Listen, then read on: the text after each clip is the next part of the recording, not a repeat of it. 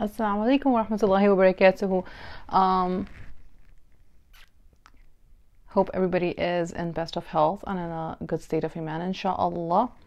As promised, 3 baje हमारा live about homeschooling, the what, the when, the how.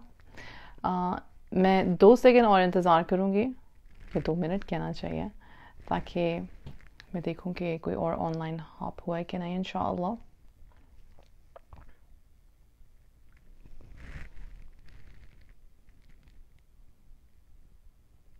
जज़ाकल्लाहु खैर. मेरी screen पे देर से लिखा आता है. ओके. बिस्मिल्लाहिर्रहमानिर्रहीम. अस्सलामु अलैकुम व रहमतुल्लाहि व बरकातुहू. उम्मीद है कि आप सब खैर वाफियत से होंगे. मेरा नाम Iram Shaukat and I go by the name Iram bin Safiya on my blog and on my website. थोड़ा सा मैं अपने बारे में बताना चाहूँगी कि मैं as by profession मदर हूँ. क्योंकि अगर मैं ये कहूँ कि मैं टीचर हूँ तो मैं टीचिंग प्रोफेशन में अभी बहुत रिसेंटली आई हूँ, उसको सीखना पढ़ना.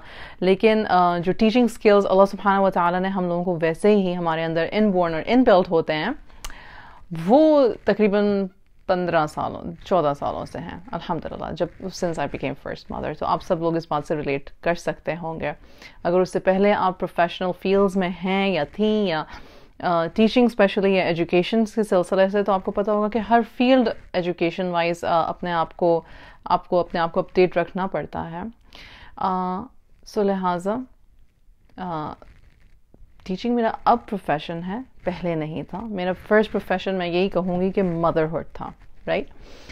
आज हम होम स्कूलिंग के हवाले से बात करना चाह रहे हैं, और हम चाह रहे हैं कि हम आप लोगों के होम स्कूलिंग के क्वेश्चंस को आंसर कर सकें, और होम स्कूलिंग क्या है और क्यों है और किस लिए है, और क्या ये हमारे लिए is it a good fit for us, हम लोगों की लाइफस्टाइल्स को ये भला भी लगता है कि नहीं लगता होम स्कूलिंग.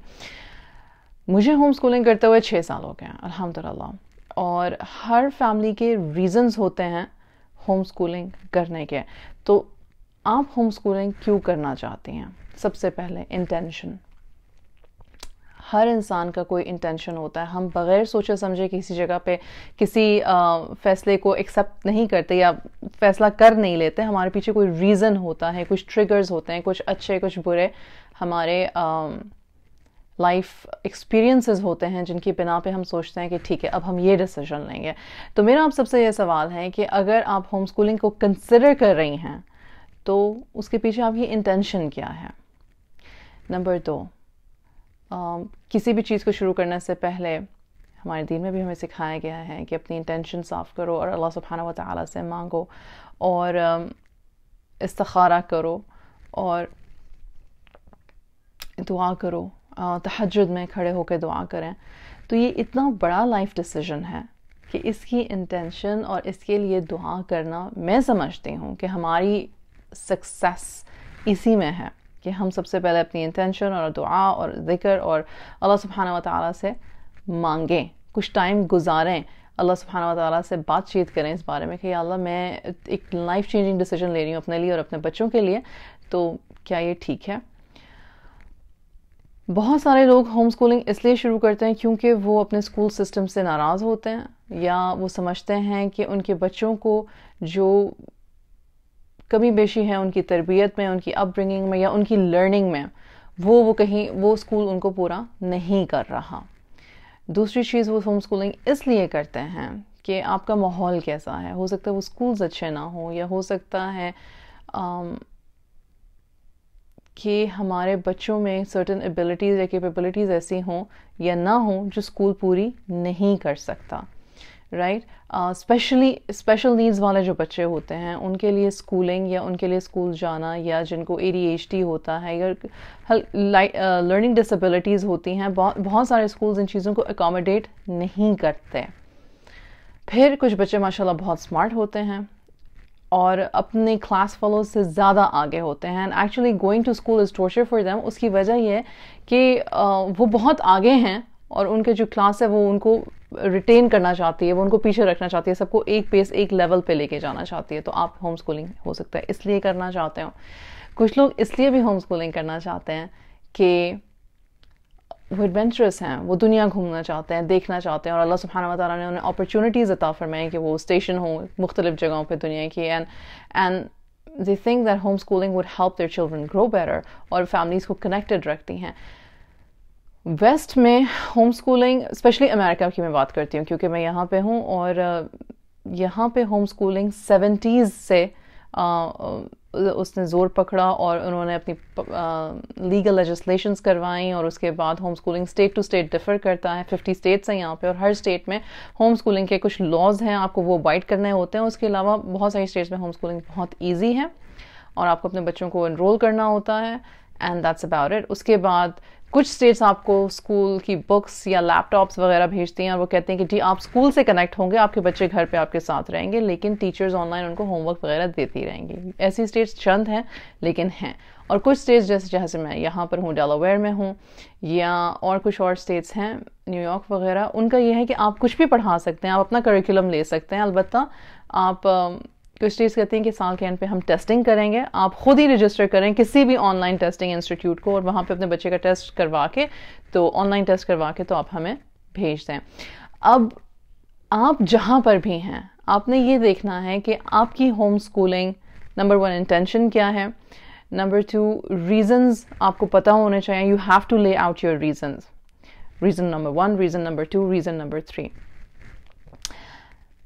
مزے کی بات یہ ہے کہ ہم ایز پیرنٹس جو ہیں, آپ کو اگر چونکہ میں پیرنٹنگ کے بارے میں لکھتی ہوں, بات کرتی ہوں, تو جب میں ریسرچ کر رہی تھی تو سب سے بڑی مزے کی بات یہ ہے کہ پیرنٹنگ انڈسٹری میں جو پیرنٹنگ گروز ہیں, جو پیرنٹنگ ٹپس دیتے ہیں, آپ کو پتہ ہے ان کا نمبر 1 فیکٹر کیا ہے, جس فیکٹر پہ وہ تھرائیو کرتے ہیں.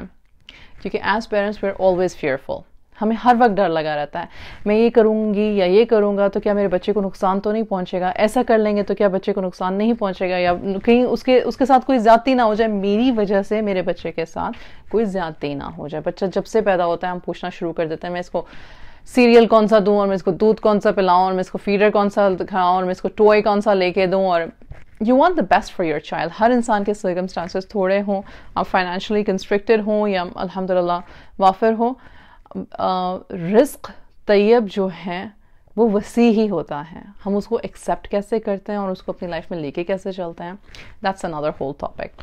خیر, تو ہم نے بات کی انٹینشن کی, ہم نے بات کی اپنے ریزنز لے آؤٹ کرنے کی. آپ کا ریزن کیا ہے, آپ ہوم اسکولنگ کرنا کیوں چاہتے ہیں؟ بہت سی ماں یہ کہتی ہیں, اور میں نے یہ بات اس طرح سے شروع کی تھی کہ میں بائی پروفیشن ٹیچر نہیں ہوں, میں نے ٹیچنگ بہت بعد میں سیکھی. میں نے ایکچولی 2015 میں جب اپنے بچوں کو اسکول سے نکالا, وہ اسلامک اسکول جاتے تھے, پبلک اسکول نہیں گئے وہ کبھی بھی. اس کی وجہ یہ ہے کہ میرا بیک گراؤنڈ ایسا تھا کہ میں یہاں پہ پلی بڑھی نہیں تھی. میری ایجوکیشن پاکستانی اسکول سسٹم سے تھی, ایمبیسی اسکول سے تھی, سو لہٰذا مجھے یہاں کی ایجوکیشن کے بارے میں پتہ نہیں تھا, اور تھوڑا سا خوف بھی تھا. تو اسلامک اسکولس میں ڈالا, البتہ میں نے وہاں سے بھی نکال لیا, اور پھر اس کے بعد ہوم اسکولنگ شروع کی. اور میری وجہ تھی دین کی تعلیم. میں چاہتی تھی کہ میں اپنے بچوں کو ایک ایج تک اپنے کلچر سے زیادہ اپنے دین سے متعارف رکھوں, قرآن سے, اپنی لائف سٹائل ایک ان کا ایسا ہو کہ آگے چل کے ان کو چوز کرنے میں پرابلم نہ ہو. اب یہ جو میں بات بتا رہی ہوں یہ ہر جگہ لاگو ہے, یہ صرف امریکہ کی بات نہیں ہے, یا یو کے کی, آسٹریلیا کی, کسی بھی ویسٹرن کنٹری کی, فرسٹ ورلڈ کنٹری کی بات نہیں ہے, یہ ہر جگہ بھی ہے, پاکستان میں بھی ہے. کہ اگر ہم ایز پیرنٹس چاہتے ہیں کہ ہمارے بچے ویل راؤنڈڈ ہوں دین میں بھی اور دنیا میں بھی, تو بہت ساری مائیں اور بہت سارے جو فادرز ہیں وہ بھی چاہیں گے کہ ہوم اسکولنگ کی طرف تھوڑا سا سوچا جائے. اس کے لیے کہ میرے پاس ٹیچر کی ڈگری ہونا ضروری ہے. اب ہم چوتھی بات پر آ رہے ہیں کہ کیا اس کے لیے ہمارے پاس ٹیچنگ ڈگری ہونے کی ضرورت ہے؟ نہیں ہے. اور یقین مانیں as a student of education میں آپ کو یہ بتا رہی ہوں کہ میں نے جتنی ریسرچ کی ہے اور جتنا دیکھا ہے اور جتنی کتابیں پڑھی ہیں, بہت زیادہ نہیں ہیں, تھوڑی سی ہیں, البتہ no homeschooler has to have a degree in homeschooling or degree in teaching. اس کی کیا وجہ ہے؟ اس کی وجہ سمپل سی بات ہے, اللہ سبحانہ و تعالیٰ نے ماں کی گود کو پہلی تربیت گاہ بنایا. اس کے علاوہ اگر آپ शऊर रखने वाले पेरेंट्स हैं,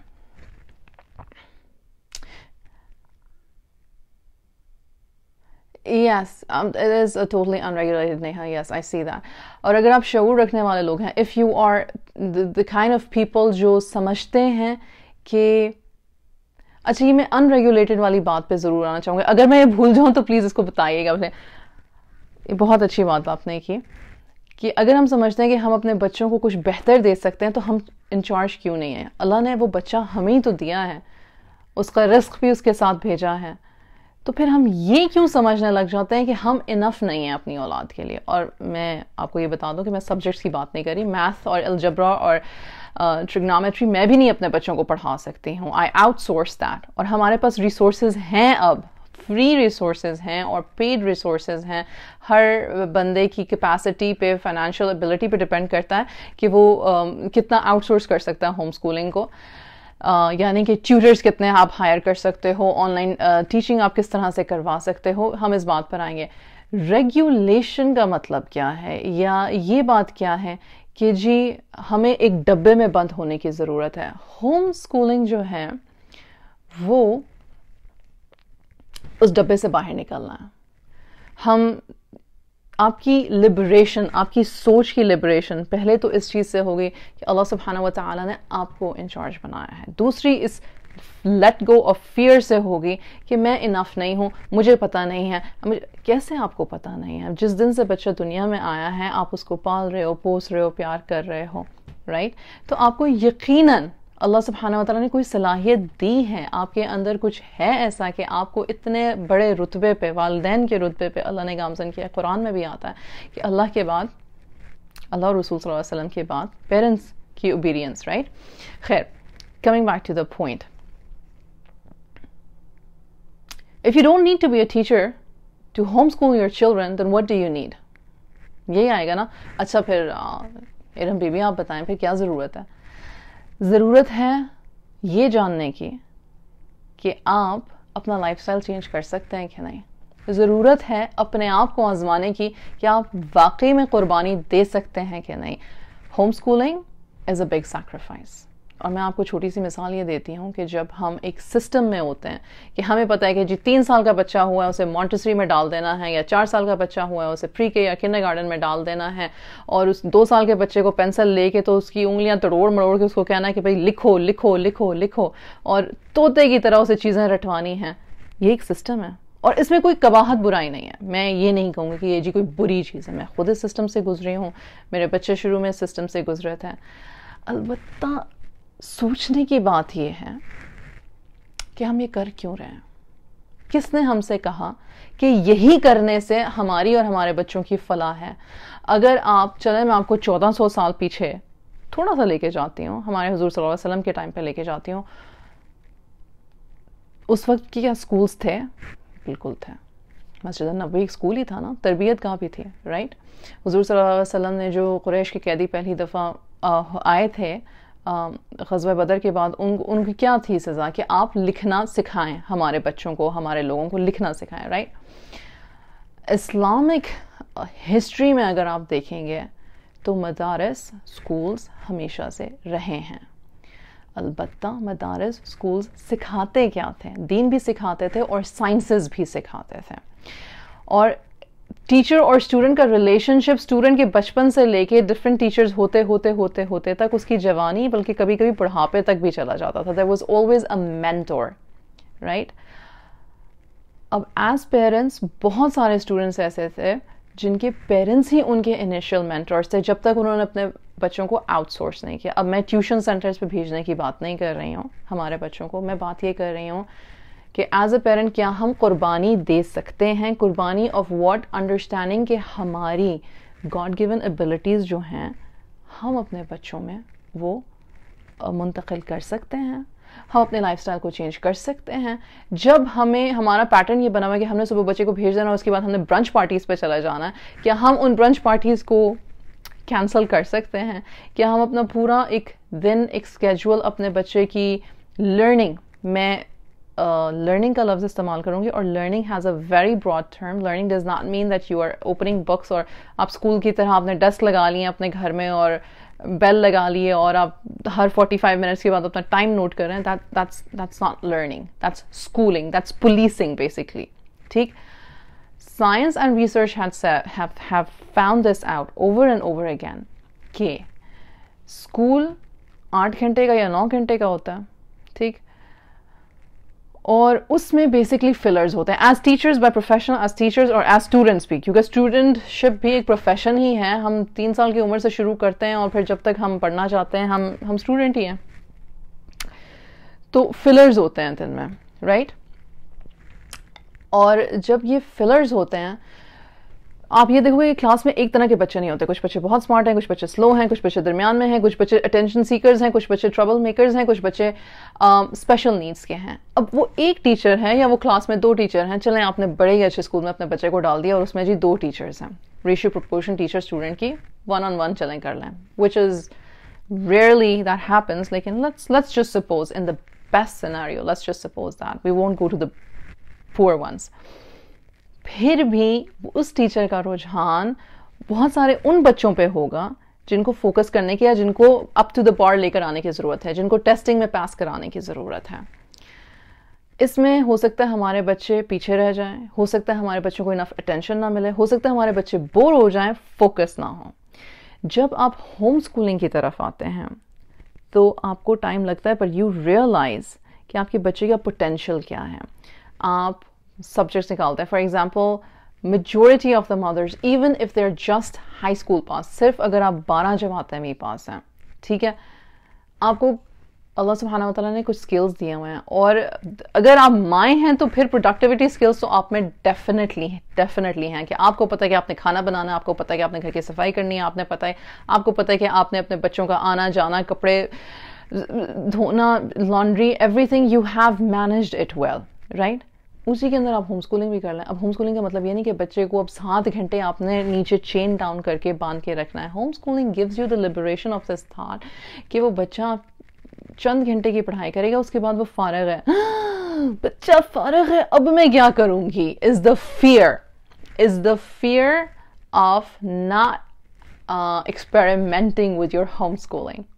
یہ جو فیئر ہے ہمارے اندر کہ ہم کریں گے کیا اس فارغ اولاد کے ساتھ اپنی, مطلب ہم نے اگر 2 گھنٹے میں اس بچے نے سارے سبجیکٹس کر لیے ہیں اور بڑے اچھے کر لیے ہیں کیونکہ وہ 1-on-1 فوکس پہ کیے ہیں, کیونکہ آپ اس کے ساتھ ہیں. اگر وہ چھوٹے بچے ہیں تو ڈیفینیٹلی آپ ان کے ساتھ ہوں گے. اگر وہ بڑے بچے ہیں تو پھر یہ ہوتا ہے کہ آپ ان کو تھوڑی دیر کے لیے ان کے ٹیچرس کے ساتھ آن لائن چھوڑ سکتے ہیں, یا پھر وہ آپ ارد گرد کام کر رہے ہیں اور وہ آپ کے ارد گرد بیٹھے ہوئے ہیں اور وہ اپنا کام کر رہے ہیں. ایسا بھی ہوتا ہے, ہمارے گھر میں ایسا بھی ہوتا ہے, بلکہ بہت سارے گھروں میں ایسا ہوتا ہے. مطلب دیٹس ہوم اسکولنگ لائف کے کھانا بھی بن رہا ہے ساتھ میں اور کاؤنٹر ٹیبل پہ ہوم ورک بھی ہو رہا ہے یا کلاس ورک ہو رہا ہے یا کسی قسم کی ریسرچ ہو رہی ہے, کسی قسم کا سائنس ایکسپیریمنٹ ہو رہا ہے یا صرف بیسک آرٹ ورک ہو رہا ہے یا قرآن یاد کیا جا رہا ہے, قرآن حفظ ہو رہا ہے. سو الحمدللہ. اچھا, میں نے آپ سے یہ کہا کہ گروز جو ہیں وہ فیئر مانگرنگ پہ کرتے ہیں. بڑی اچھی اگزامپل دی کسی نے کہ یہ پیرنٹس کی سائیکی کے بارے میں ہے کہ 2 گھر ہیں اور آپ کے بچے نے کہا کہ ماما مطلب پارٹی ہے تو میں نے ادھر جانا ہے. چلیں سمجھ لیں کہ آپ کے بڑے ہی جاننے والے دوست ہیں, ٹھیک ہے. ایک گھر میں سوئمنگ پول ہے اور ایک گھر میں گنز ہیں, ٹھیک. تو ایز اے پیرنٹ آپ کون سے گھر میں بچے کو بھیجیں گے؟ آپ کے بچے کو سوئمنگ بھی آتی ہے, چلیں یہ بھی لے لیتے ہیں. Initially parents would send their children to the swimming pool والا house, ٹھیک ہے. They won't send their children to the gun والا house جہاں پہ پتہ ہے کہ جی گن ارد گرد پڑی ہیں یا لوڈڈ ہیں یا جو بھی ایکسیکٹرا ایکسیکٹرا. کامن سینس ہے, رائٹ. آپ کو پتہ ہے ریسرچ بتاتی ہیں کہ there are swimming drowning cases 1 in 11,000, ٹھیک. And there are cases of gun fires 1 in million, 1 in million, right. سبحان اللہ. لیکن ہمارا فیئر کیا ہے؟ گن بری ہے, سوئمنگ پول از فائن, ہمارا بچہ فن کرے گا, ٹھیک. Don't label the kids. ثنا آپ کس حوالے سے کہہ رہے ہیں کہ ڈونٹ لیبل دا کڈس؟ ہاں, اسکولنگ میں مطلب کہ کڈس کو لیبل نہ کریں, اگر آپ اس حوالے سے بات کر رہے ہیں. اچھا, تو ایک اور چیز یہ ہے کہ آپ لوگوں کے جو میسیجز ہیں نا وہ مجھے تھوڑا سا دیر سے آتے ہیں, سو لہٰذا if I miss something I hope the admins will inshallah cover it. तो because we are so fearful, we make certain decisions and we want to stay in that vicinity. हम एक फैक्ट्री, कुकी मेकिंग फैक्ट्री हैं basically. एक बड़ी famous documentary है YouTube पे कि American school systems के बारे में, कि एक कुकी मेकिंग फैक्ट्री है. और आपको पता है कि उन्होंने साइंटिफिक रिसर्च कर ली हुई है, छान लिया हुआ है बेसिकली, कि जब बच्चा स्कूल में एंटर होगा तो उसकी वो एकेडमिक और उसकी सोशल और उसकी पीछे से उसका घर का सिलसिला सारा कुछ जो है ना, वो पहले से ही उनके पास सारा डेटा होता है. And by the time they reach there 9th 10th 11th 12th grade, उन्होंने ऑलरेडी सॉर्ट आउट कर लिया होता है, साइंटिफिकली सॉर्ट आउटेड होता है. और ये हर स्कूल में होता है. ये कोई लोग ईवल लोग नहीं बैठे हुए कहीं पे, ये नॉर्मल टीचर्स, एडमिनिस्ट्रेटर्स और सब कुछ हैं जो कि एक साइंटिफिक डेटा लेके चल रहे हैं जब से बच्चा स्कूल में चल रहा है. राइट, पब्लिक स्कूल सिस्टम्स की बात कर रही हूँ यहाँ पे अमेरिका में. उनको पता होता है कि भाई ये जो 1% है ना, इसने सीईओ बनना है. और वो उन बच्चों पे मेहनत 8वीं जमात से 6ठी जमात से शुरू कर देते हैं. उनको ऑनर क्लासेस होती हैं, उनकी एपी क्लासेस होती हैं. फिर उनको पता होता है कि ये जो सेकंड वाला तबका है ना, जो 50% है, ये ना मैनेजरियल लेवल्स के लोग होंगे. ठीक है, for 2.4 year daughter. Okay, inshallah I'll come to that. Amaima जो है ना, ये मैनेजरियल लेवल के लोग होंगे. सो लिहाजा इनको हमने सेकंड रखना है, सेकंड ईयर होंगे. और जो 3rd ईयर वाले लोग हैं ना, जो लो इनकम फैमिलीज हैं, जो अब्यूसिव फैमिलीज हैं, जो मेंटल हेल्थ प्रॉब्लम की फैमिलीज हैं, या उन बच्चों में मेंटल हेल्थ इश्यूज हैं जिनको के सपोर्ट नहीं मिल रही है, वो हमारे ड्रॉप आउट्स होंगे और हमने उन पे मेहनत नहीं करनी.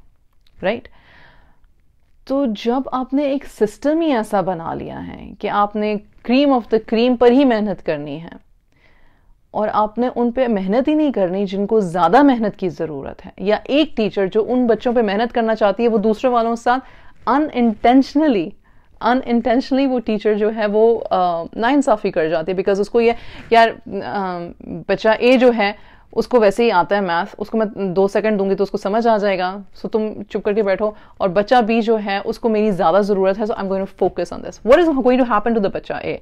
द बच्चा is going to feel neglected and they're going to become disassociated or bored with this idea, with this concept of just filling sheets. Homeschooling is not filling sheets. Please मैं ये बात भी करवा देख लूँ कि homeschooling is not about filling sheets. And if you have a 2.5 2.5 साल की जो आपकी बच्ची हैं, हमारे दीन में भी ये है कि तरबियत 7 साल तक करो, उनके साथ खेलो, उनको किसी किस्म का chain bound, मतलब you have to sit in the chair and you have to write it like this and you have to draw it like this, और lines के बाहर आप कलर नहीं कर सकते हो. ये साइकोलॉजी बहुत डैमेजिंग है in the long run. अभी हम पोल करके देख लेते हैं, अभी अपने आप से पूछ के देख लें. Do you remember that teacher who you feared the most in the classroom? Yes. Do you remember that teacher who pulled your ear and जिन्होंने कहा तुमसे तो कभी कुछ हो ही नहीं सकेगा? क्यों? क्योंकि जी आपने 2 + 2 4 नहीं लिखा, क्योंकि जी आपको अलजबरा नहीं समझ में आया, या क्योंकि आप नहीं कॉन्सेप्ट को सीख पा रहे थे, या क्योंकि क्लास को जल्दी थी कि वो अगला चैप्टर शुरू करें and you were just holding the teacher behind और होल्डिंग द क्लास बिहाइंड, या बिकॉज somebody told you कि आप तो राइटिंग कभी कर ही नहीं सकते, तुम्हारी तो स्पेलिंग ही नहीं आती, तो तुमने करना क्या है जिंदगी में, तुमने कुछ करना ही नहीं है, चलो माशाल्लाह तबारक अल्लाह अल्हम्दुलिल्लाह. ये एक्सपीरियंसेस हम इनसे गुजरते हैं, हम इन्हें इंटरनलाइज करते हैं और अनइंटेंशनली हम अपने बच्चों में डाल देते हैं. और फिर जो हमारे पास एक्सपीरियंसेस और ग्रीवियंसेस होते हैं, हम अपने बच्चों को वही जनरलाइज करना शुरू कर देते हैं. तुम ये नहीं करोगी तो ऐसा नहीं होगा तुम्हारे साथ, तुम ये करोगी तो वैसा हो जाएगा तुम्हारे साथ, etcetera. Homeschooling gives you the freedom of letting the child learn at their pace. Homeschooling उन लोगों के लिए नहीं है जो ये कहते हैं कि 6 साल की उम्र में बच्चे ने 1st ग्रेड में होना है और 18 साल की उम्र में बच्चा कॉलेज में ज़रूर ही दाखिल हो जाए. मैं आपको यकीन से ये बात बता दूं, and you will see this over and over and over again, कि अल्लाह सुब्हानहू व तआला ने आपको सेहत तंदुरुस्ती अता फरमाई और आपके बच्चे को जहनी जिस्मानी सेहत तंदुरुस्ती अता फरमाई हुई है. Then there are children at the age of 15 and 16 who are not geniuses. वो जीनियस नहीं है लेकिन वो यूनिवर्सिटीज से पढ़ रहे हैं just because they were homeschooled.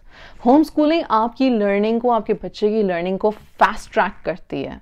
उसकी मैं आपको वजह बताती हूँ. आप उस बॉक्स से निकल आए ना, आप उस बॉक्स से निकल आए. किस बॉक्स से भला? कि 6 साल की ही उम्र में फर्स्ट ग्रेड होना है और 7 साल की ही उम्र में सेकंड ग्रेड होना है, and you are not. Yes, definitely, इंशाल्लाह. तो आप किस तरह से अपने आप को चेन्स में से निकालो. You have to see this. Like, if you're watching this, the 22 people who are watching, figure this out as if your hands are chained. They're chained in a system that tells you कि आपने दिमाग इस्तेमाल नहीं करना. And when you have the correct intention and the correct दुआ, अब अपने हाथ खोल दें और फिर अपने हाथों को दुआ शेप में ले लें, और चाहे जो भी आपके अल्फाज हों, you ask Allah subhanahu wa ta'ala कि अल्लाह मुझे बेहतरीन पेरेंट बनने की तौफीक अता फरमा, और मुझे वो डिसीजंस लेने की तौफीक अता फरमा जो मेरी दुनिया और आखिरत और मेरी औलाद की दुनिया और आखिरत के लिए बेहतर है. ठीक.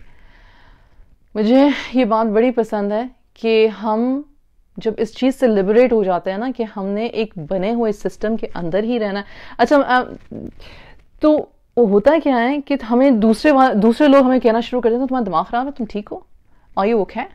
Like, why are you doing this? And when you tell them you're doing this for your child, it's और भी ज़्यादा कह का आता है कि कौन सी डिग्री है भैया आपके पास, कौन सी डिग्री है आपके पास, ये आपने कैसे सोच लिया कि आप अपने बच्चे के लिए बेहतर सोच सकते हैं, कैसे सोच लिया आपने ये, और क्यों सोचा, जुर्रत कैसे हुई? इसलिए हुई कि अल्लाह ने इस्तिताअत दी. इसलिए हुई कि मुझे लगता है कि मैं अपने बच्चे को जो मिनिमम स्कूल में मिल रहा है ढेरों पैसे दे के, वो मैं मैक्सिमम घर में कर सकती हूँ. शायद उतने ही पैसे देने पड़ जाए अगर आपको ट्यूटरिंग करवाने की ज़रूरत हो, अगर आपको ऑनलाइन क्लासेस लेने की ज़रूरत हो, लेकिन the time will minimise and the effect will be great. अच्छा, कुछ मैंने शुरू किया हमारे मदरसा सिस्टम से, हमारे इस्लामिक सिस्टम से. आपको पता है कि हमारे दीन में जब हमारे मदारिस जो हमारे ताबेईन के और ताबेईन के और हमारे पुराने स्कॉलर्स के थे, उसमें यस मेमोराइजेशन पे बहुत जोर दिया जाता था, और उसकी एक वजह थी कि एक सर्टेन एज तक मेमोराइजेशन जो होती है वो बच्चे के दिल में उतर जाती है, और फिर उसके बाद उसको कॉन्सेप्ट्स जो हैं वो क्लियर हो जाते हैं. राइट. यही सिस्टम कॉलोनियलिज्म में भी आया जब ब्रिटिश राज आया. ठीक, सब कॉन्टिनेंट में जब ब्रिटिश राज आया, they actually took our memorisation system from our मदारिस and they put it into their system, जो आज तक हमारे सब कॉन्टिनेंट में, पाकिस्तान, इंडिया, बांग्लादेश, नेपाल, अफगानिस्तान, जहाँ पे भी हम स्कूलिंग है हमारी पूरी साउथ एशिया का में, वो चल रहा है. वो सिस्टम उन्होंने नहीं ईजाद किया था, वो सिस्टम उन्होंने हमारे मदारिस से लिया था. रोटेटरी मेथड, रट्टा लगाना जिसको हम कहते हैं. लेकिन हुआ ये कि रट्टा हमने हर चीज़ का ही लगा दिया और समझना हमने छोड़ दिया. आज हमारे मुसलमान इतने साइंटिस्ट्स क्यों नहीं हैं? क्यों नहीं हैं हमारे साइंटिस्ट? अलजबरा हमारे साइंटिस्ट लेकर आए. आपको पता है इवन साइकोलॉजी 100 years later, अब जो अगर आप इस साइकोलॉजी पढ़ते हैं, वेस्टर्न साइकोलॉजी आप पढ़ते हैं, तो they have their own scientist, मुझे उनका नाम भूल गया, अस्तगफिरुल्लाह. They say that he was the first pioneer. However, after learning a lot of history, it was a Muslim scientist, Rabi के नाम से, if I'm correct. उन्होंने उस वेस्टर्न साइंटिस्ट से 100 साल पहले साइकोलॉजी डिपार्टमेंट हॉस्पिटल खोला हुआ था in Baghdad, if I'm correct, yes, or in Syria somewhere.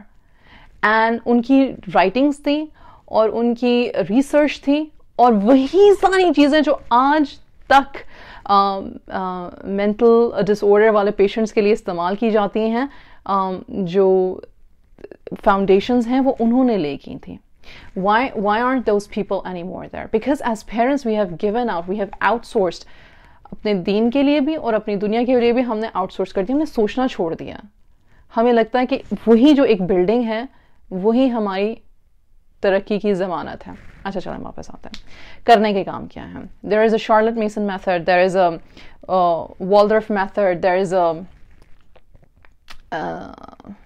और कौन से मेथड हैं, मॉन्टेसोरी मेथड है, मारिया मॉन्टेसोरी का मॉन्टेसोरी मेथड है, बहुत सारे मेथड्स हैं. आप ऑनलाइन जाके चेक करोगे तो आपको पता चलेगा कि होम स्कूलिंग कराने के 3600 मेथड्स हैं और फिर हजारों करोड़ों चीज़ें हैं. तो आप तो कंफ्यूज हो जाओगे, मैं भी हो गई थी. पता क्या लगता है, ऐसे लगता है कि जैसे खुदारा अगर मैंने ये सारी चीज़ें ना ले ली तो पता नहीं शायद मेरा बच्चा तो कुछ हो जाएगा मेरे बच्चे को. मैं उसकी वजह बताती हूँ.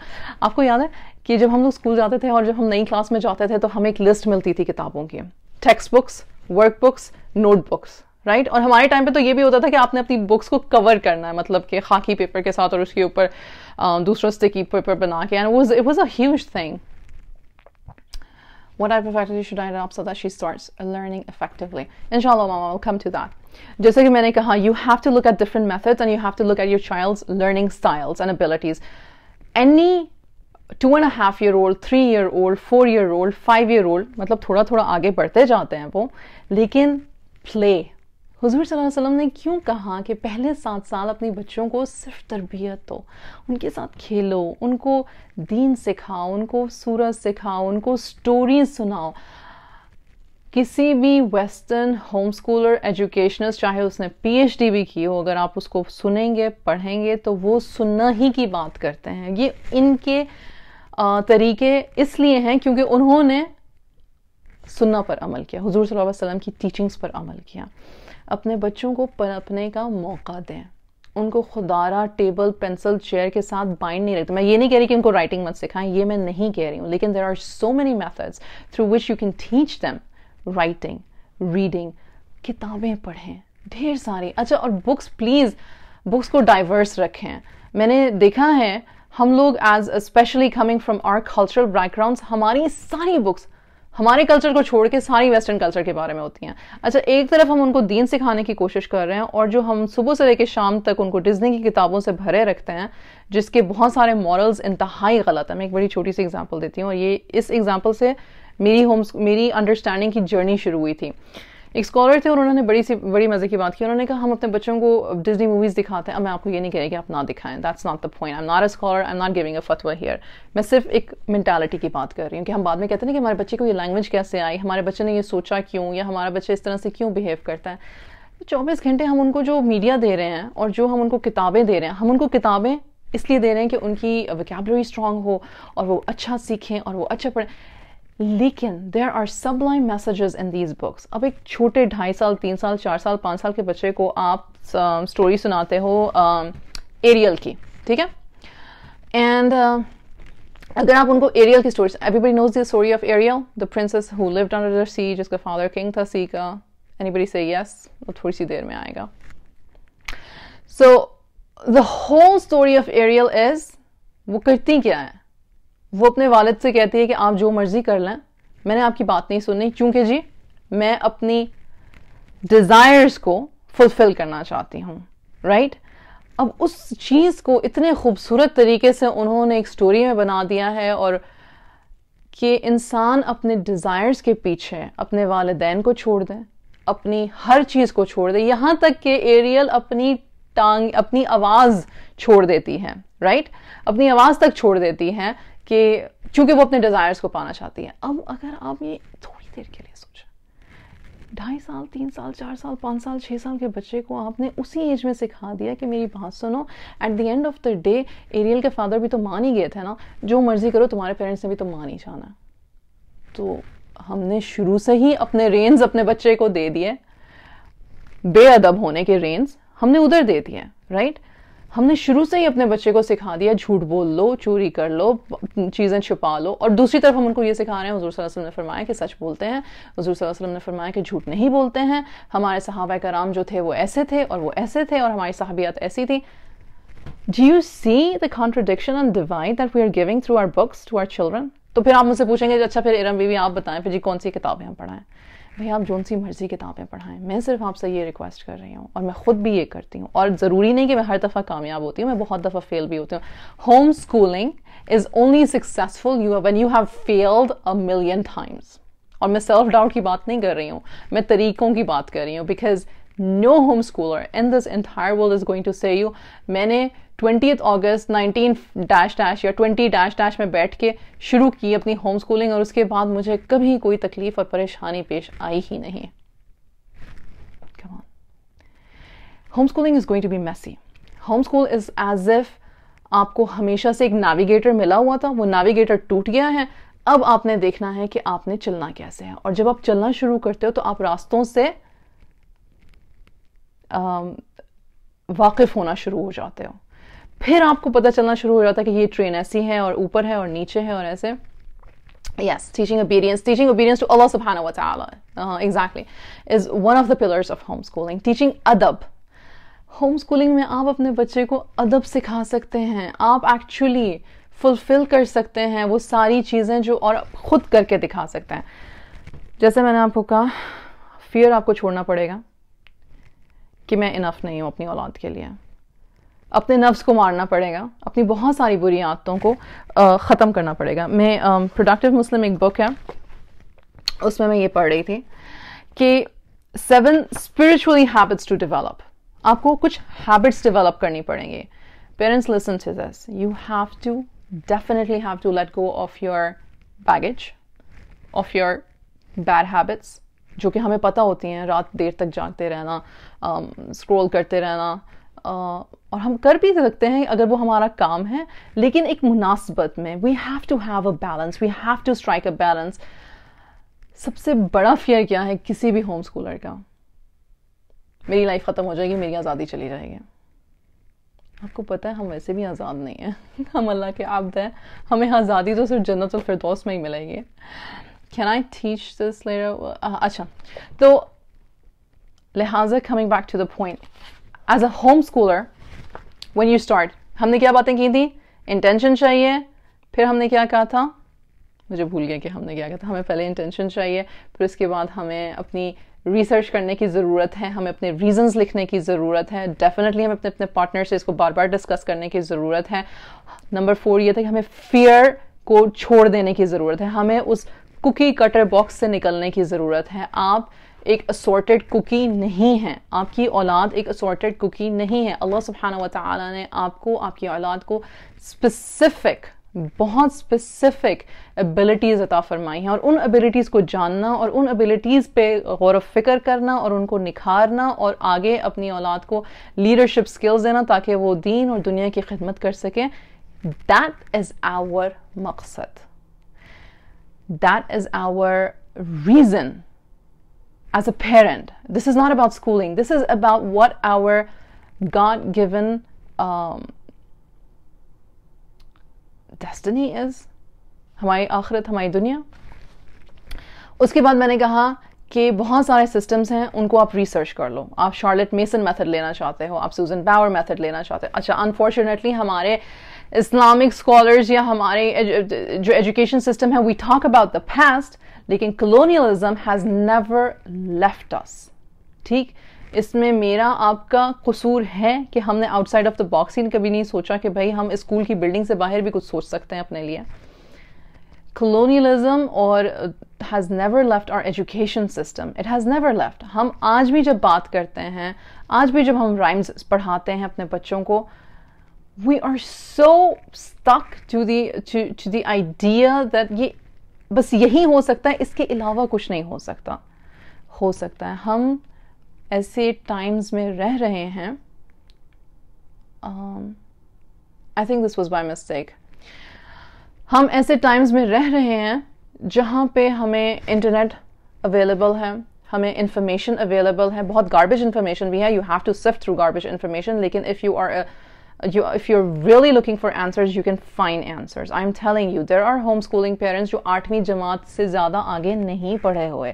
There are homeschooling parents जो 12वीं जमात से आगे नहीं पढ़े हुए. There are homeschooling parents who are teachers by profession, and there are homeschooling parents who are doctors or nurses or anything else by profession, and there are homeschoolers जिन्होंने PhD भी की हुई है. But their degree has nothing to do with their homeschooling. उनकी home schooling इसलिए है कि उनके ऑब्जेक्टिव्स, वो अपने ऑब्जेक्टिव्स फुलफिल करना चाह रहे हैं. अपने ऑब्जेक्टिव्स लिखें.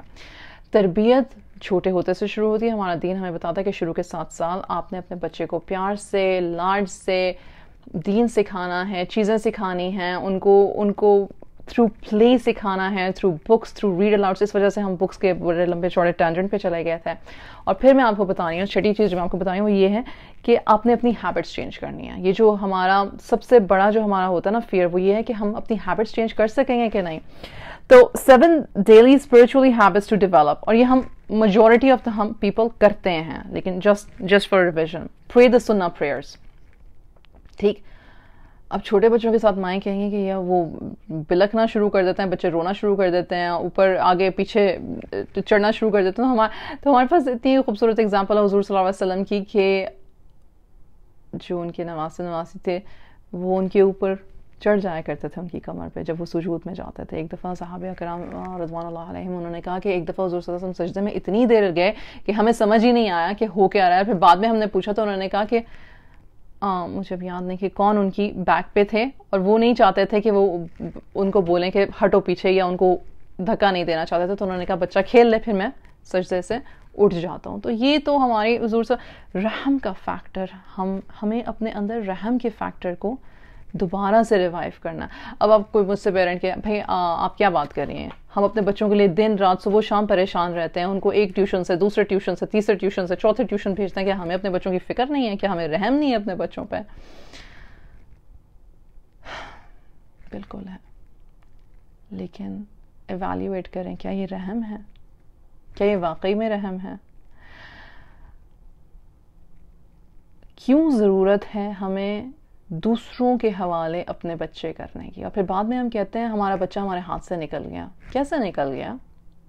ہم نے اس کی سوچ خود نہیں ڈیولپ کی, ہم نے اسے اپنی لائف سے خود کوئی ایگزامپلس نہیں دی. کیونکہ جس بچے نے 7-8 اور پھر اگر ٹیوشن سینٹرز جا رہا ہے تو 15 گھنٹے ایٹ لیسٹ, یا ایٹ لیسٹ 12 to 14 hours جس بچے نے گھر میں رہنا ہی نہیں ہے, اس نے آپ کا دن کا سارا حصہ دیکھنا ہی نہیں ہے, وہ کیسے متعارف ہوگا کہ آپ کی سوچ کیا ہے. آپ کے اور اس کے تو کمیونیکیشن سکل صرف کمانڈ اینڈ آرڈر ہے. اٹھو, بیٹھو, کھاؤ, پیو, جاگو, سو, بستہ اٹھاؤ, بستہ رکھو, یونیفارم ادھر رکھو, یونیفارم ادھر رکھو. Do you hear yourself? We are doing this. میں نے خود ہی اپنے بچوں کے ساتھ کیا ہوا ہے. مجھے اچھی طرح سے پتا ہے کہ ہم صرف کمانڈ اور ڈیمانڈ ہوتا ہے ہمارے اور ہمارے بچوں کے درمیان. کبھی ہم کمانڈ کرتے ہیں, کبھی وہ کرتے ہیں, کبھی ہم ڈیمانڈ کرتے ہیں, کبھی وہ کرتے ہیں. تو پھر اس کے بعد پھر ہم یہ کیوں کہتے ہیں, اور ہم نے اپنے بچوں کی جو دماغی نشو و نما ہے وہ ہم حوالے کر دیتے ہیں ان لوگوں کے جن کو ہم پرسنلی جانتے بھی نہیں, جن کے point of views religious world wide ہمیں پتہ بھی نہیں. And we confidently even pay those people. And I'm not saying they're bad people. I can be a tutor to your kid tomorrow. تو اس کا کیا مطلب ہے کہ I'm not a good person. نہیں, میں یہ نہیں کہہ رہی ہوں. میں یہ کہہ رہی ہوں ہم خود انچارج کیوں نہیں ہیں. جب اللہ نے ہمیں انچارج بنایا تو پھر ہم کیوں خود انچارج شپ نہیں لیتے. اس لیے نہیں لیتے کیونکہ ہماری کچھ عادتیں ہوتی ہیں, کچھ ہماری آسانیاں ہوتی ہیں, کچھ ہمارے سیلف ڈاؤٹس ہوتے ہیں. We have to overcome them. Listen, becoming a parent is not easy. Becoming an intentional parent is definitely not easy. حلوہ نہیں ہے. اللہ سبحانہ و تعالیٰ نے قرآن میں کہا کہ اولاد اور مال یہ سب تمہارا ٹیسٹ ہے. سورہ کہف جو ہم ہر جمعے کو پڑھتے ہیں اس میں آیا ہے کہ مال اور بنون بچے جو ہیں وہ تمہارا ٹیسٹ ہیں, تو اس کو ٹیسٹ کی طرح لیں. اس کا مطلب یہ نہیں کہ اس سے ڈریں, اس کا مطلب یہ ہے کہ چارج لیں اپنے ہاتھ میں, کہیں یا رب آپ نے مجھے دیا ہے الحمدللہ, اب مجھے رستہ دکھا اور مجھے اپرچونٹیز عطا فرما اور مجھے وزڈم عطا فرما کہ میں بیسٹ طریقے سے اس لیڈرشپ رول کو فلفل کر سکوں. لیڈرز گھر کے اندر ہوتے ہیں, گھر کے باہر وہ لیڈرز ہوتے ہیں جو اچھے ہوں یا برے ہوں آپ کو نہیں پتا, لیکن گھر کے اندر جو لیڈر ہیں آپ اور میں, we need to be the best leaders. We need to be the best examples for our children. مجھے پتا ہے کہ بڑا مزے کا کوشچن بھی آتا ہے کہ what if you and your spouse are on a different plane level. This is not that kind of a discussion. لیکن my one umbrella answer is dua. One umbrella answer is dua. خیر. 7 spirituality, productive habits, pray the sunnah prayers, remembrance of Allah subhanahu wa ta'ala after salah. ظاہر سی بات ہے اذکار بیٹھ کے کریں morning. اور جب بات یہاں سے شروع ہوئی تھی, I went on a tangent کہ چھوٹی ماں جو چھوٹے بچوں کی ماں ہوتی ہے وہ کہتی ہیں کہ ہم سنہ پریئرس کس وقت پڑھیں, ہمارے تو بچے کھپ ڈال دیتے ہیں. بے شک نہ پڑھیں, کوئی مسئلہ نہیں ہے. یہ اس کا مطلب یہ نہیں کہ یہی کریں گی تو آپ کو کامیابی ہوگی. اس کا مطلب بیسکلی یہ ہے کہ یہ چیزیں آہستہ آہستہ آہستہ آہستہ ڈیولپ کریں. بچوں نے ہمیشہ چھوٹے ہی تو نہیں نہ رہنا, بڑے بھی تو ہونا ہے ان شاء اللہ تعالیٰ. اللہ میاں سب کی اولادوں کو صحت تندرستی عطا فرمائے, اور سب ماؤں کو اپنے بچوں کے ساتھ صحت تندرستی والی, ایمان سے بھرپور ایک پرپسفل لائف گزارنے کی توفیق عطا فرمائے. آمین. بہت خوبصورت بلیسنگ ہوتی ہے مائیں, اور بہت ہی خوبصورت بلیسنگ ہوتی ہے بچے, اور اللہ ہم سب کو اس سے مستفید ہونے کی توفیق عطا فرمائے اور ایک دوسرے کے حق میں بہتر فرمائے. ہم ایک دوسرے کی آنکھوں کی ٹھنڈک فرمائے. آمین. پھر اس کے بعد ہے مارننگ اینڈ ایوننگ ریممبرنسز, اپنی رات کی نماز, اپنی تہجد, اپنی یہ ضحیٰ پریئر جو آپ کی ہوتی ہے, اور پھر اس کے بعد اذکار, ذکر, اور ریسائٹ قرآن 30 منٹس ایچ ڈے. انہوں نے مطلب ایک ٹپ انہوں نے یہ لکھا ہے کہ قرآن پڑھیں. اچھا, مزے کی بات یہ ہے, ہم میں سے بہت سارے لوگ ڈرتے ہیں قرآن پڑھنے سے, تجوید سے. ہماری تجوید اچھی نہیں, ہمارے بچے کی تجوید اچھی ہو, بہت اچھی بات ہے, ہونی بھی چاہیے اور ہمیں کروانی بھی چاہیے, اور ہمیں اس کے لیے الحمدللہ ہمارے پاس ٹیوٹرز ہوتے ہیں, ٹیچرز ہوتے ہیں. اس کا مطلب یہ نہیں کہ آپ قرآن نہیں پڑھیں گے, یا آپ نے چونکہ اپنے بچے کو پڑھا دیا تو it's enough, it's never enough.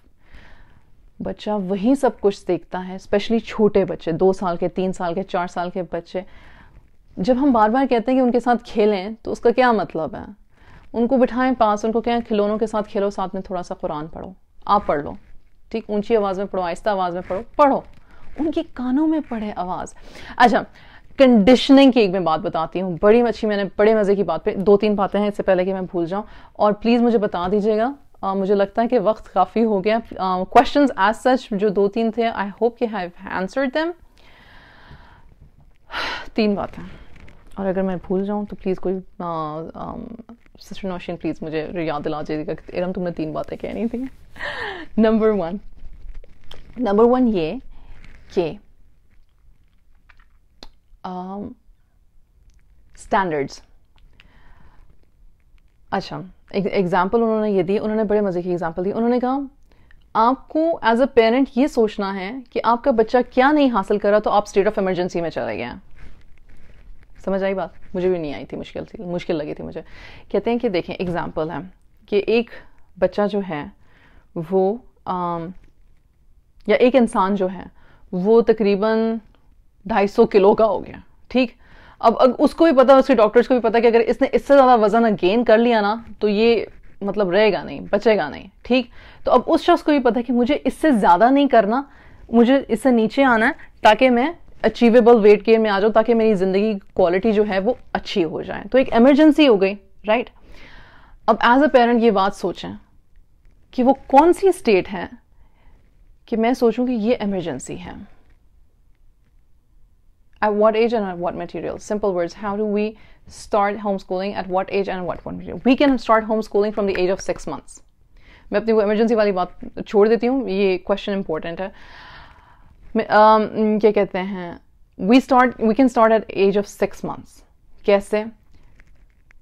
through play, through cognitive play. بہت سارے ایگزامپلز ہیں, آپ دیکھ سکتے ہیں آن لائن, بہت سارے ریسورسز ہیں کہ بہت سارے ریسورسز ہیں جو آپ آن لائن دیکھ سکتے ہیں, جو آپ دوسرے لوگوں سے پوچھ سکتے ہیں. You have to have like minded people around you. بعض اوقات ایسے ہوتا ہے کہ آپ کے پاس لائک مائنڈیڈ پیپل نہیں ہوتے, یا آپ کو لگتا ہے کہ you are a fish out side of the بول اور آپ کی کوئی ہیلپ نہیں کر رہا. آپ کو اپنی ہیلپ خود کرنی ہے. اگر آپ کے پاس فزیکلی لائک مائنڈیڈ پیپل نہیں ہیں, یا ایسی مامز نہیں ہیں جو آپ کی طرح سوچتی ہیں یا جو ہوم اسکولنگ میں انٹرسٹڈ ہیں, تو پھر آن لائن ڈھونڈنا ہے. ڈیفینیٹلی آپ کو اس طرح کے لوگ مل جائیں گے. You start at 6 months, you start with cognitive play, you slowly and gradually continue that. آپ ان کو اس طرح کے ٹوائز رکھیں ان کے ارد گرد جو شور والے نہ ہوں, لیکن جو ان کو figuring out, sorting out چیزیں سکھائیں. میں نے دیکھا ہے کہ ماشاءاللہ sorting کی گیمز ہوتی ہیں, یا گھر کے برتن ہی لینا, چلیں 4 گھر کے برتن لے کے this is big, this is small, this is smaller, اس طرح سے, یا بڑا ہے چھوٹا, مطلب اس طرح کی چیزیں شروع کریں. پھر اس کے بعد بچہ سال کا ہوتا ہے, پھر 1.5 سال کا ہوتا ہے, آہستہ آہستہ سورج ہلکی ہلکی تھوڑی سی, اور یہ نہیں کہ بس اب میں سکھا رہی ہوں تب تمہیں یہ ایگزیکٹلی یاد ہونا چاہیے. ریپیٹیشن از دا کی.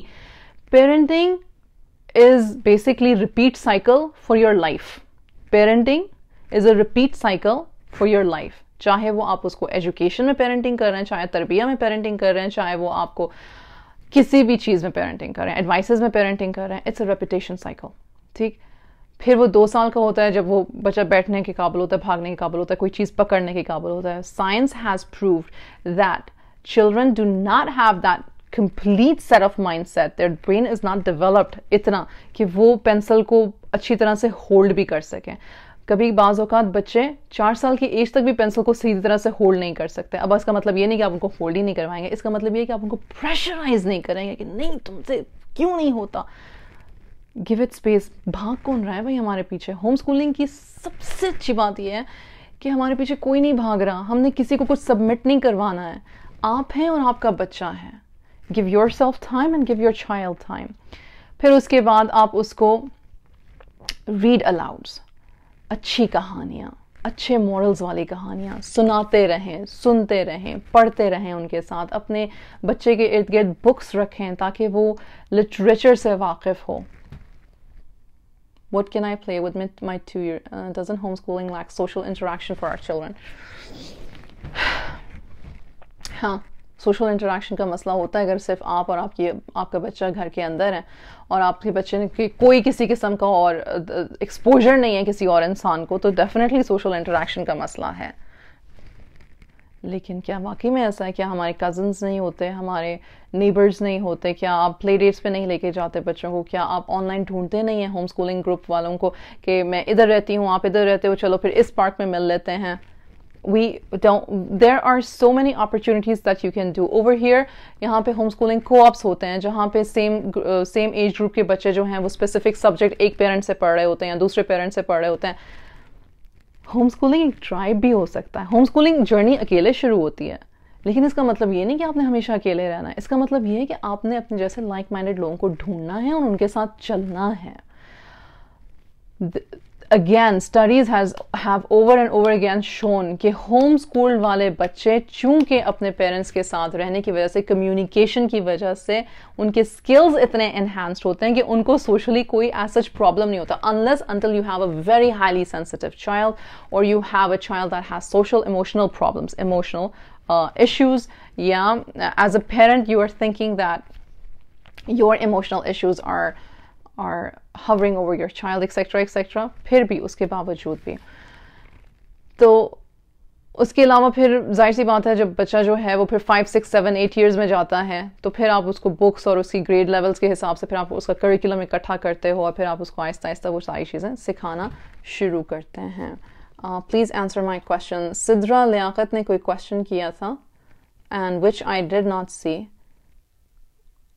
What should we do in a state of emergency with our child? State of emergency as in... Achha, I'm scrolling down. Due to my own problems, I can't teach my girl anything. Teaching as in study and everything else, manners. She kind of suffers due to my depression. Sidra, then homeschooling probably is not for you. Yeah, it's something that you need help with. Yeah, it's something that we need to address. کہ میں homeschooling کرنا چاہتی ہوں لیکن آئی کی not do it by my self. میں نے ایک دفعہ بھی یہ نہیں کہا کہ ہوم اسکولنگ صرف آپ نے اکیلے شروع کرنی ہے. میں نے یہ ضرور کہا ہے کہ آپ نے فیئر کو لیٹ گو کرنا ہے, اپنی انٹینشن رکھنی ہے, اپنی ریزنز رکھنی ہے. سدرا, اگر آپ کی ریزنز ہیں کہ آپ ہوم اسکولنگ کرنا چاہتے ہیں اور آپ کو لگتا ہے کہ یہ آپ کے لیے بہت ضروری ہے, then you have to find help. گھر پہ ٹیوٹر آپ بلا لیں اور اس کو کیا کہتے ہیں اس طرح کا ماحول دینے کی کوشش کریں. مجھے نہیں پتا کہ آپ کا ڈپریشن کس ایکسٹینٹ تک ہے, اس لیے آپ کو پوری طرح سے سیٹسفائی کرنا میرے لیے ناممکن ہوگا.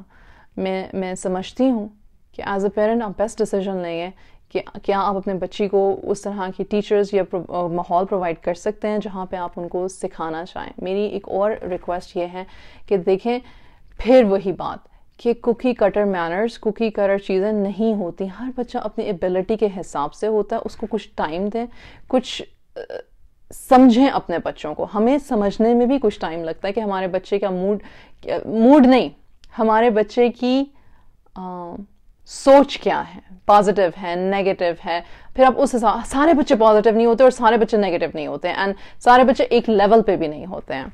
सो I hope I am able to answer you, because I have not said कि हर कोई होम स्कूलिंग कर सकता है. मैं इस बात पे 100% एग्री करूँगी कि होम स्कूलिंग ज़रूरी नहीं कि हर किसी के लिए हो.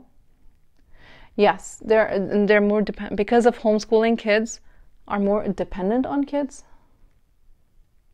मुझे ये स्टेट ऑफ इमरजेंसी वाला सवाल भी नहीं समझ आया. Sadaf Rahman on parents. अच्छा, नहीं, एक्चुअली होम स्कूलिंग वाले बच्चे पेरेंट्स पे कैसे डिपेंडेंट है? जो स्कूल जाते हैं बच्चे वो पेरेंट्स पे डिपेंडेंट है. मामा मुझे ब्रेकफास्ट दे दें, मामा मुझे खाना दे दें, मामा. जो होम स्कूलिंग वाले पेरेंट्स हैं, आप मेरी बात सुने, होम स्कूलिंग का स्ट्रक्चर तो मैंने डिस्कस ही नहीं किया क्योंकि वो ये क्वेश्चंस आने शुरू हो गए.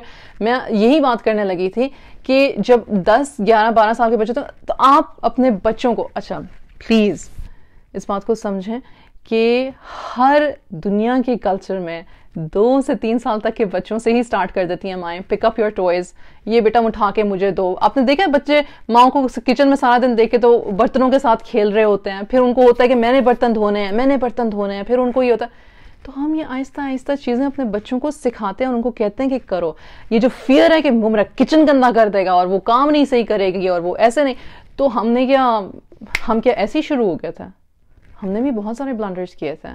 अगर हमें हमारे बचपन से ही ये एबिलिटीज़ डेवलप करवाई होती अपने हाउस चोर्स को बांटने की, तो life would have been much more easier, honestly, for me at least. I was so dependent on my parent to always provide for me every single thing कि मुझे बाद में अपनी लाइफ में बहुत मुश्किल हुआ. As a home schooling parent, मेरे बच्चे हैं और आप बहुत सारे होम स्कूलर्स के बच्चे भी देखेंगे, वो सफाई भी कर लेते हैं, वो लॉन्ड्री का भी ख्याल रख लेते हैं, वो कुकिंग भी सीख लेते हैं. एक्चुअली बहुत यंग एज में कुकिंग सीखते हैं. आप लोगों ने खुद टीवी पे फूड नेटवर्क पे देखा होगा, 10-10, 8-8 साल के बच्चे कुकिंग शोज पर आ रहे हैं. कैसे आ रहे हैं? उन्होंने कहाँ से सीखी कुकिंग? कौन था उनका टीचर? उनकी माएँ थी, उनके बाप थे. टाइम दिया, अपने बच्चों की लर्निंग को निखारा. उन्होंने देखा कि जी मेरे बच्चे में ये एबिलिटी, ये कैपेबिलिटी है, उसको टाइम दिया, उस चीज़ को निखारने का टाइम दिया. माई girl is 6 months which is जनी जो जितनी 6 months से लेके तो 3 years तक की माएँ ना, वो तो अपना एक ग्रुप बना लें, ठीक है. 6 months वाली माएँ जो हैं वो बच्चों के साथ प्ले ग्रुप्स रखें. जो 2 से 3 years वाली बच्चों की माएँ हैं वो एक दूसरे के साथ अगेन प्ले डेट्स रखें और बहुत सारी एक्टिविटीज़ रखें. Online is filled with activities. If you want to go Montessori style, if you want to go Charlotte mason style, जो कि बेसिकली जस्ट रीडिंग बुक्स है, वो रखें. 7 घंटे बच्चे को नहीं पढ़ाना होता, बच्चे के लिए 1 घंटा भी काफ़ी है, 2 घंटे भी काफ़ी है. और उसके बाद एक्टिविटीज़ कॉन्शियसली या अनसबकॉन्शियसली ऐसी हों जिसमें वो खेल रहे हैं लेकिन वो साथ साथ सीख भी रहे हैं. ठीक, does not want to study at all and how to make them sit with parents to study. अच्छा, there in her talk, what point is she trying to make? No clue. Just cutting her own topic and jumping to the other. Sarah Mughal, I'm sorry that you feel that way. I did make 6, 7, 8 points actually. I don't know at what point you were there. लेकिन अगर आपका कोई question है तो please ask, I will be able to answer. Right now I am answering your questions most of all.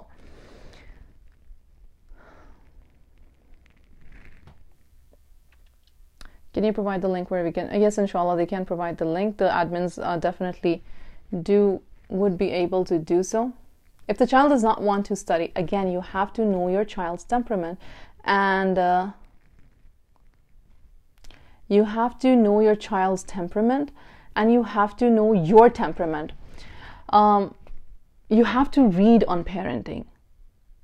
खुद से जितनी हमें आती है हमें उसको डेवलप करना पड़ेगा. आपको ये बात समझने की ज़रूरत है कि parenting is a skill that you need to relearn. The intentional correct type of parenting. ऐसा नहीं हो सकता कि आपको सब कुछ खुद से ही आता है और आप कभी कोई मिस्टेक नहीं करोगे. होम स्कूलिंग में पेरेंट्स की जर्नी उनके बच्चों की जर्नी से ज़्यादा मुश्किल है क्योंकि हम बहुत सारी हैबिट्स को अनलर्न कर रहे होते हैं. Right? How do you have a 3-year-old? अच्छा, okay.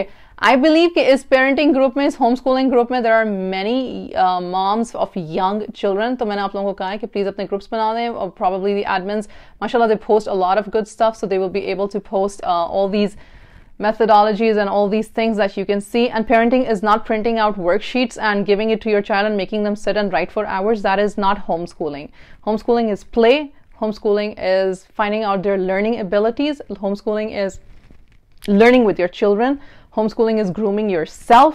आप अपनी बहुत सारी चीज़ों को देखें. अगर हम स्कूलिंग सिस्टम से गुजरे ना, तो हमें अनस्कूलिंग करनी पड़ेगी अपने आप की, अपनी सोच की. जब तक आप खुद अपनी स्कूलिंग सिस्टम के ट्रॉमा को इरेज नहीं, at least eradicate in a sense के उसको अपनी हैबिट्स में से निकाल नहीं ना देंगे, आपकी होम स्कूलिंग सक्सेसफुल नहीं हो सकती. Because you keep copying the schooling system. You have to sit at 7, you have to eat at 8, you have to run at 9. Home schooling is not about that. Schedules होते हैं, बिल्कुल schedules होते हैं, routines होती हैं. Routine के बगैर तो कोई चीज़ कामयाब नहीं हो सकती. लेकिन you have to let go of the fact कि जैसा मैंने लिखा था ना, एग्जैक्टली वही होना चाहिए. Home schooling gives you the ability, because कि घर है, it gives you the ability कि अगर मेरे बच्चे का अभी पढ़ने का नहीं है दिल कर रहा, या उसका रुझान इस सब्जेक्ट की तरफ नहीं है, तो मैं दूसरा सब्जेक्ट पढ़ा देती हूँ. अगर मेरा बच्चा फॉर एग्जाम्पल इंटरेस्टेड है to learn about butterflies, you can just remove everything else और आप पूरा एक महीना दे सकते हो just on butterfly studies. You can take them around butterflies, you can collect butterflies, you can do the whole science project of butterflies, the butterfly life cycle and etc. जब तक कि आप देख ना लो और आप देखोगे. अच्छा, मजे की बात यह है कि हम अपने बच्चों में ट्रस्ट नहीं करते. हम समझते हैं कि हमारे बच्चे को कुछ नहीं पता, और जब हमारा बच्चा बात करता है और जब हमारा बच्चा सीख रहा होता है, तो हमें खुद हैरानगी होनी शुरू होती है कि वाओ, ऐसे जैसे wow, mashallah, tabarakallah, my child knows so much. Sometimes your child even surpasses you. They know that much. Their interest, because they're learning. Their brain is like a sponge. It's absorbing everything. Subhanallah. Please address the importance of optimizing resources, materials, and toys. The less is more. Yes, less is more. मैंने ये बात शुरू की थी actually, और शायद एक point भी किया था कि हमें कैंडी स्टोर की तरह लगता है कि मैं सारी चीज़ें इकट्ठी कर लूँ. जब हम ऑनलाइन जाते हैं तो हमें लगता है कि हमें ये भी चाहिए, ये भी चाहिए, ये भी चाहिए, ये भी चाहिए, ये सारा कुछ होगा तो मेरी होम स्कूलिंग परफेक्ट होगी. नहीं. Please, the first time home schoolers do not over invest. ये सारे जो ट्रेंड होम स्कूलर्स होते हैं ना मेरी तरह के, वो यही एडवाइस देते हैं. लेकिन जो मैं home Schuler, first time home Schuler थी ना, तो मैंने भी कुछ 3600 चीज़ें एक्स्ट्रा खरीदी थी जो आज तक हमने जिनको टच भी नहीं किया. वाई? आप पूछेंगे वाई? उसकी वजह यह है कि those weren't interest based for my children. They weren't helpful to them. They did not even have interest in them, and realized I have to go with the interest of the child. Right मुझे अपने बच्चे के interest, उसकी learning capacity, capability के हिसाब से वो pace लेके चलनी है. जो चीज़ मैंने आज से 4 साल पहले ली थी, वो शायद उन 4 सालों में इस्तेमाल नहीं हुई, लेकिन शायद अब मेरा बच्चा रेडी है वो चीज़ सीखने के लिए, तो मैं अब वो निकाल लूँगी. ठीक, तो अपने बहुत ज़्यादा अपने आप को फाइनेंशियली स्ट्रेन में ना डालिएगा. बाज़ लोग ये भी कर लेते हैं कि सारी चीज़ें ख़रीद के रख लेते हैं और फिर इस्तेमाल नहीं होती कुछ भी. मिनिमम से शुरू करें. मिनिमम क्या होता है? फिर आप मुझसे ये पूछेंगे कि can you show that book again? या sure. It's on Amazon. Productive Muslim. I think all of us should study this book, The Productive Muslim by Muhammad Faris.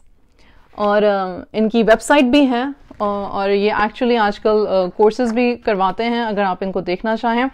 बहुत ही अच्छी किताब है. ये वो किताब है जो हम सारी होम स्कूलर माओं को पढ़ने की ज़रूरत है. इसके अलावा भी बहुत सारी किताबें हैं, लेकिन जैसे द अनस्कूलिंग हैंडबुक थी मेरे पास, क्योंकि मेरा होम स्कूलिंग जो था वो अनस्कूलिंग ज़्यादा था कि I would let my children study on the base of their interest.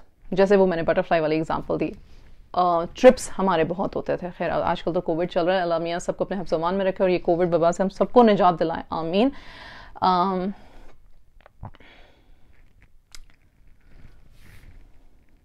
What is the minimum? मुझे पता था ये क्वेश्चन आएगा. The minimum is use your घर के resources. That's the minimum. Use your बर्तन. Use the pens and paper that you have in the house. Use your pillow covers. ये मैं छोटी माओं के बच्चों के लिए बात कर रही हूँ जो प्ले से सिखा रही हैं. ठीक. Use those things जो घर के अंदर हैं और उनको अपने खिलौने बनाएं और उनके साथ खेलें. अच्छा, जिन माओं को घर साफ रखने का फोबिया, देखें प्लीज, होम स्कूलिंग का मतलब ये है कि घर जो है ना वो हर वक्त साफ नहीं रहेगा. और स्पेशली जिन माओं के बच्चे फिर 6, 7, 8, 9, 10, 11 ईयर्स के हो जाते हैं, तो science experiments are basically your kitchen becomes your science lab. तो you have to let go of the fear कि मेरा घर साफ नहीं है. पढ़ाई के घंटे कितने होते हैं? अगर कोई मुझसे पूछे कि छोटे बच्चे यानी कि 6 मंथ से लेके तो पढ़ाई मतलब कि जो बुक्स और पेंसिल्स और लिखना वगैरह होता है, वो घंटे कितने बच्चे लगाते हैं? 1.5 से 2 घंटे, दैट इज इट. उससे ज्यादा ना बच्चे बैठ सकते हैं, ना बच्चों का अटेंशन स्पैन होता है, और आप उनको कंप्लीटली एब्जॉर्ब करवा देते हैं when you are giving the material to study, right? Home schooling, अच्छा मैं अपनी छोटी सी एग्जांपल देती हूँ. स्टडी की बात हो रही थी, I am going back to that question where the sister asked, my child does not even want to study. My children did not C me as a teacher when I started home schooling. उन्होंने मुझे Saeeda Saira काज़मी's question I will answer, मेरे बच्चों ने मुझे as a home Schuler नहीं देखा था, और मुझे पूरा 1 साल लगा था अपनी रूटीन समझने में और अपने बच्चों को एक्सप्लेन करने में. आपको बच्चों से बात करनी पड़ेगी, आपको कम्युनिकेट करना पड़ेगा. होम स्कूलर्स का सबसे बड़ा सक्सेसफुल पॉइंट ये है communication. We communicate with them not as a demand command, we communicate them as if we are empathetic. हम कंपैशनेट हैं, हम आपकी बात समझ रहे हैं. बहुत अच्छा आर्टिकल था, मेरे ख्याल से सिस्टर सानिया ने रखा था एम्पैथी पे, प्लीज उसको पढ़िएगा. थोड़ी देर पहले ही आया था, इस लाइव से पहले ही उन्होंने मेरे ख्याल से किया था. एम्पैथी सीखें, उसको एक्नॉलेज करें, उसको उस पर अमल करें. Again, parenting is a repetition cycle. जी, सईदा सायरा काज़मी ने लिखा कि मेरी 6.5 year old बेटी हैं और आर्ट्स में बहुत अच्छी हैं. Although she is good at reading and writing, also people around me are asking my easy art ना भेजना. This makes me sick sometimes. तो इसमें क्वेश्चन, आपकी बेटी आर्ट में अच्छी हैं तो ज़रूर उनको क्या कहते हैं, उनकी उसको डेवलप होने दें. देखें, अगर हम इस कुकी बॉक्स में से निकलेंगे नहीं ना कि मेरे बच्चे ने सिर्फ इंजीनियर, डॉक्टर और कंपाउंडर ही बनना है, तो अगर आप कंफर्टेबल नहीं है लोगों की बात से, तो आप उन लोगों की बात सुन क्यों रही हैं? मेरे मतलब ये है, ग्रुप चेंज करना, कॉन्वर्जेशन चेंज करना है, उनके साथ बच्चे डिस्कस ही ना करें. और अगर वो आपके साथ बच्चे डिस्कस करने लगे तो क्या, I have my own parenting style and अल्हम्दुलिल्लाह आई एम आस्किंग अल्लाह सुब्हानहू व तआला for guidance and it will be helpful. Why do we have, अच्छा मुझे हमेशा से ये बात रहती है, हम उनके पीछे क्यों भागते हैं और उन लोगों को सेटिस्फाई करने के पीछे क्यों भागते हैं जो हमसे वैसे ही खफा हैं, जो हमारी सोच से खफा हैं, जो हमसे किसी तरह से हमसे निकलवाना चाहते हैं, या हमारी एबिलिटीज पे डाउटफुल हैं, या हमें सेकंड गेस कर रहे हैं और हमें इमोशनली नीचे खींचने की कोशिश कर रहे हैं. एज अ पेरेंट, अगर आप ये हैबिट्स डेवलप नहीं करेंगे अपने अंदर, self confidence and the ability to disconnect yourself from toxic people, तो आप अपने बच्चों को कैसे सिखा सकती हैं कि इमोशनली किस तरह से स्ट्रांग होना है?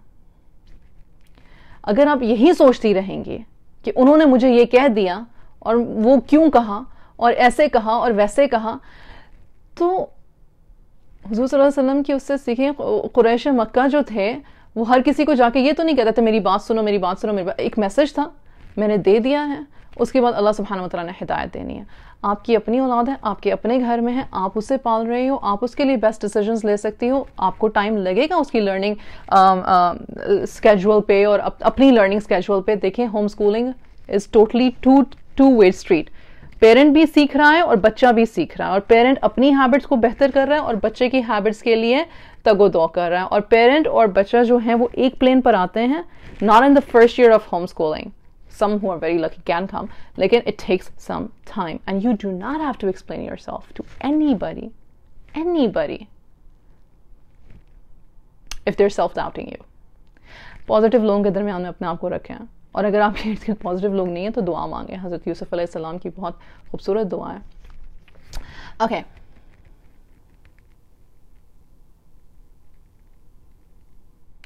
जज़ाकल्लाह खैर. If there are any other questions, वैसे मैं वो जो 3 बातें करना चाह रही थी वो तो मेरी उधर ही रह गई. But खैर अल्हम्दुलिल्लाह, you don't have to lower your standards. उनमें से एक बात ये थी कि please do not lower your standards, raise your standards. अपने standards को बढ़ाएं. इन अ सेंस ये नहीं कि A+ ही आना चाहिए मेरे बच्चे का रिपोर्ट कार्ड पे हमेशा, नहीं. अपने स्टैंडर्ड्स को एज एन अपनी सोच को ऊंचा रखें.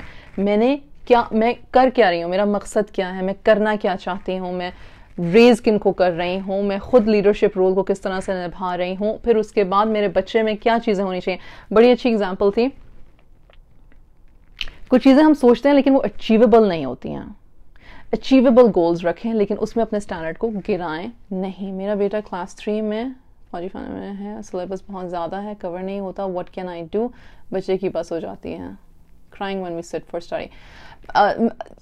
क्योंकि हमारे अंदर एग्रेशन और ऑपरेशन भरा हुआ है. Tell us about competition. The competition, ठीक, एग्रेशन और ऑपरेशन है. ये मैं मोहम्मद हूद और अब्दुल्ला वसीम की बात कर रही हूँ कि देखें, जब हमें यही पता है कि डंडा रूल है, घर पे भी पढ़ेंगे, नहीं पढ़ेंगे तो डंडा पड़ेगा, और स्कूल में भी नहीं पढ़ेंगे तो कान खींचे जाएंगे, तो जाहिर सी बात है मुश्किल तो फिर हो जाता है. फिर बच्चे के दिमाग में एक खौफ, एक डर बैठ जाता है. हम सारी चीज़ों को इकट्ठे नहीं सॉल्व कर सकते. मैं सारे सवालों के जवाब भी दे दूंगी तो इट प्रॉबली 2 लोगों को वो सही लगेंगे, 10 लोगों को वो गलत लगेंगे, क्योंकि वो उनकी लाइफस्टाइल से मैच नहीं कर रहे हैं. मैंने बात ही यहाँ से शुरू की थी कि अपने रेंज अपने हाथ में लें, अपनी कमांड खुद लें, जानें अपने आप को बेहतर, अल्लाह सुब्हानहू व तआला से बात करें, और यस इंशाल्लाह द इंटरनेशनल कंपटीशन. और उसके बाद क्या कहते हैं, समझें अपने आप को, और फिर आहिस्ता आहिस्ता जो चीज़ें हमारे बच्चों को बहुत अर्ली ऑन एज से जो उनके अंदर एक खौफ वगैरह बैठ गए हुए हैं या जो एक डिसलाइक बैठ गया हुआ है, उसको डिसेंबल करने की कोशिश करें. हमारा कॉलोनियल सिस्टम जो आज तक चल रहा है वो यही है कि बच्चों पे किताबें लाद दो, चाहे वो उसको समझ आए चाहे वो उसको समझ ना आए, वो फैक्ट्री की तरह बस निकालते जाओ. Home schooling is stopping that whole process. Home schooling is taking a step back and saying okay, हमारे पीछे कोई नहीं लगा हुआ, सांस लेते हैं और आहिस्ता आहिस्ता आहिस्ता आहिस्ता चलते हैं. इसका मतलब ये नहीं कि आप अपने बच्चे को किसी भी तरह से पीछे छोड़ जाएंगे. इसका मतलब बेसिकली यही है कि आप उसके बच्चे को उसके टाइम से उसकी एबिलिटीज़ के मुताबिक निखरने की स्पेस देंगे. जो हमारा we want your story session also please in our group inshallah. ठीक है, हमारा एक इंटरनेशनल कंपटीशन है, उसके बारे में जो हमारे मॉडरेटर्स हैं, जो हमारे एडमिन्स हैं बेसिकली, वो इंशाल्लाह बताएंगे. मुझे इस वक्त याद आ रहा है कि the competition is for 2 age groups and there are cash prizes, and the competition was basically writing, taking pictures. I'm sorry, मुझे ना सही से याद भी नहीं है, मुझे exact words नहीं याद आ रहे, लेकिन it was writing and expressing our thoughts, बच्चों के thoughts and views about the COVID situation and how they relate with it. और उसके और ये competition जो है ये international है, worldwide open है इंशाल्लाह, और इसके first, second और third prizes हमने रखे हैं. Should I announce what are the prizes? The first prize is basically $20 for the winner. The second prize is $10 and $15. Sorry, the first prize is $20. The second prize is $15, and the third prize is $10. हाँ बेशक sister, मैं मानती हूँ कि बच्चे ज़हीन होते हैं, कोई भी बच्चा डल नहीं होता, सिर्फ हमें उसको सिखाने का तरीका नहीं आता, हमें पढ़ाने का तरीका नहीं आता. होम स्कूलिंग बेसिकली हमें मौका देती है कि हम अपने बच्चों को उनकी पेस पे सीखने दें. मैं स्पेशल नीड्स वाले बच्चों को भी डल और डम नहीं समझती हूँ. ये अल्लाह सुब्हानहू व तआला की गिफ्ट्स हैं, देन हैं. हम में से किसी को भी नहीं पता कि जो हमें मिलने लगा है हमारे बच्चे की शक्ल में, हम उस गिफ्ट रैप को जब हम खोलेंगे तो हमें मिलने क्या वाला है, वो हमारा टेस्ट किस तरह का है. लेकिन home schooling gives you the ability, the capacity, the अनचेनिंग of this system जो हमें हर तरह से मजबूर कर देता है सिर्फ वन माइंड ट्रैक के, लाइक हर्ड मेंटालिटी हमारी शुरू हो जाती है, हम उसके बाहर कुछ देखना ही नहीं चाहते, समझना ही नहीं चाहते.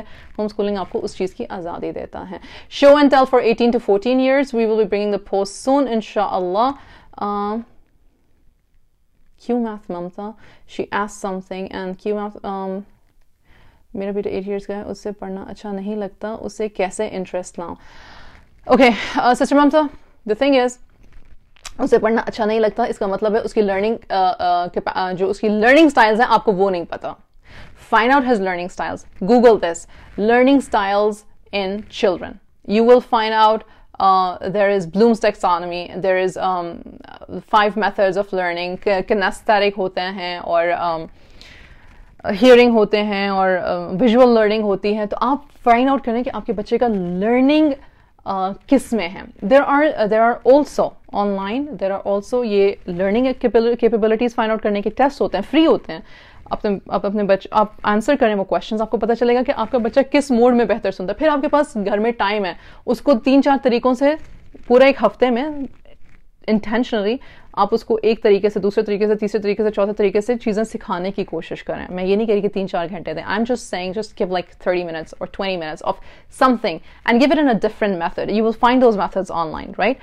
And see which method really connects with your child. That is your child's learning style, and probably your child will get to learning if that is the way that they are taught. And homeschooling आपको इस चीज़ की वो देती है. I hope Kimath Mamta, I've responded. Yes. Inshallah, tabarakallah, jazakallahu khair. You all have stayed with me for a very long time now. I would like to say salams and jazakallah khair to everybody. Look out for the competition details, inshallah. It will be fun. And hope to see you again soon. Any last words? Otherwise, I would just say, may Allah subhanahu wa ta'ala bless us all and bless our families and bless our children. And homeschooling is not an easy way out. It's not an easy journey, and sometimes it's not for everyone. लेकिन homeschooling के बहुत सारे तरीके हैं, और इस group में तो स्पेशली मुझे ये समझ आ गया कि इस ग्रुप को अपनी homeschooling मॉमीज बनाने की ज़रूरत है, छोटे बच्चों की. And then mashallah you are all good to go. You're welcome Mamta, inshallah. और assalamu alaikum wa rahmatullahi wa barakatuhu.